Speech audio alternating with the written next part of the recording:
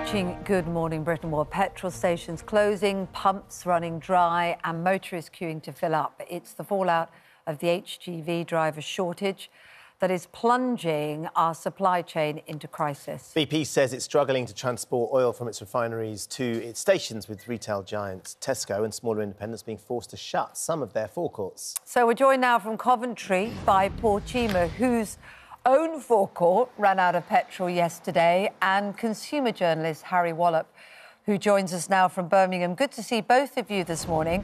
Paul, what happened? Was it literally as grim as it sounds, that the supplies just didn't show up? Did you get any kind of notice or preparation time? Yeah, so morning. So, look, our supply partner's pretty good. So Texaco have been really good with communicating and engaging with us and telling us what's going on. So, you know, there's no blame to Texaco here. I think the big problem is driver shortages and where are the drivers. And how's that helping me run my site here? We ran out of unleaded yesterday at 5:30. And already this morning we've seen panic buying, and to the right of me we've had to switch off the diesel lane already because you know, people have gone crazy when there's really no need to panic buy because there's plenty of fuel there. We just need drivers. Right. So the problem is for you is that when you close those pumps, it sends an instant signal to your customers that there's a problem, and suddenly your business is instantly in trouble.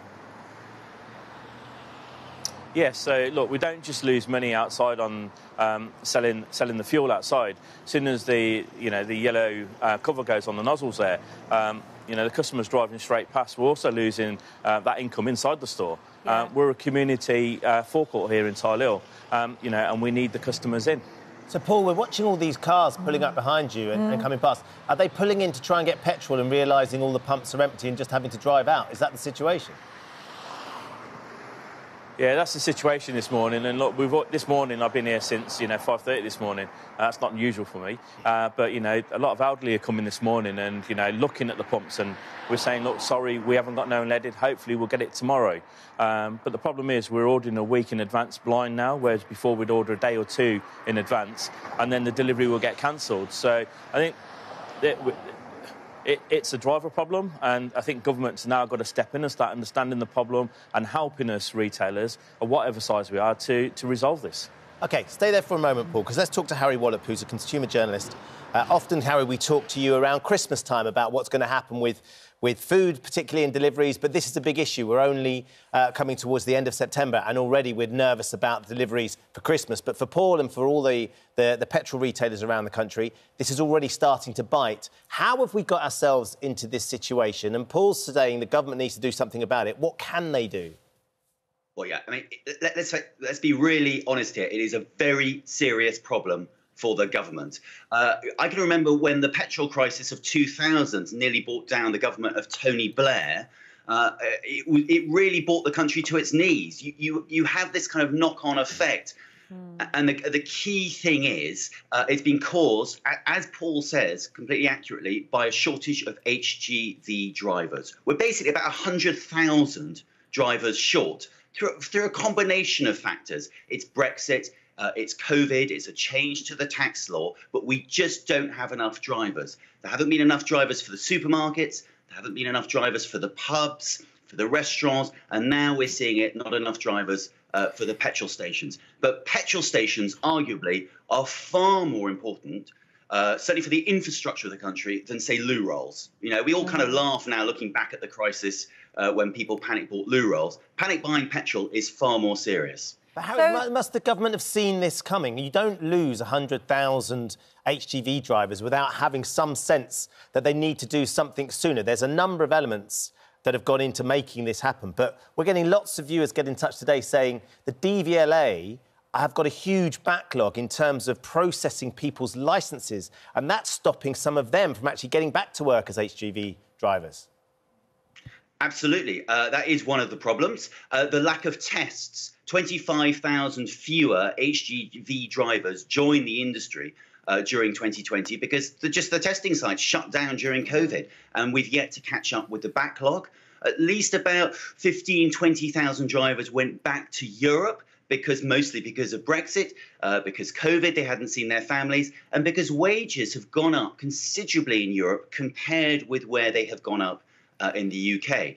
Now, in the last couple of weeks, in fact, wages have actually really shot up for HGV drivers in the UK, but arguably that's just too late. It's going to take a really long time for that to filter through, for enough people to think, oh, okay, I might think about becoming an HGV driver. You've then got to actually find somewhere who will allow you to take your test. It's going to take, this is going to take quite a few months to sort out. The government says they're speeding up the testing process. They're going to bring on an extra 50,000. But most people say that's going to be well after Christmas before we actually start to see the benefit of this. Harry, what we're seeing is the perfect storm that we're talking about in all areas, isn't it? The pandemic has had a knock-on effect in so many different areas.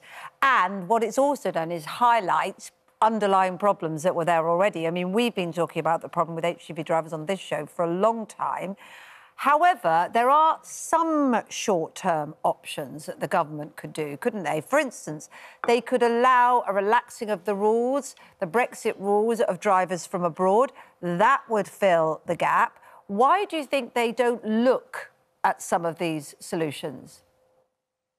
Well, I think they have looked at these solutions because everyone in the industry has said this is the easiest short-term fix. Won't solve the problem long-term, but there are many, tens of thousands of highly skilled European HGV drivers across on the continent. And it is a skilled job. If you tried reversing an HGV, I wouldn't want to do it. So you can do that in literally, you could flick a switch and you could persuade some of those drivers to come across. Is it politics? They don't want to be seen to have given in. Is that what we're talking about?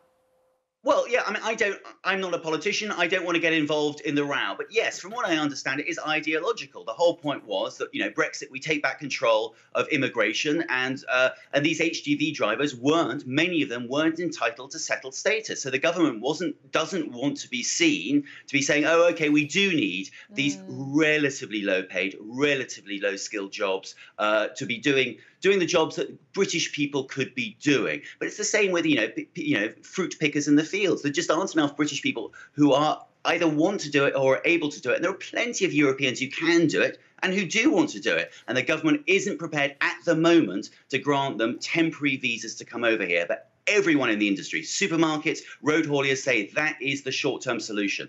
Paul, let's come back to you for one last comment, because clearly for you it's what you're living right now. What do you need the government to do? And are you optimistic that this can get turned around in the next few weeks?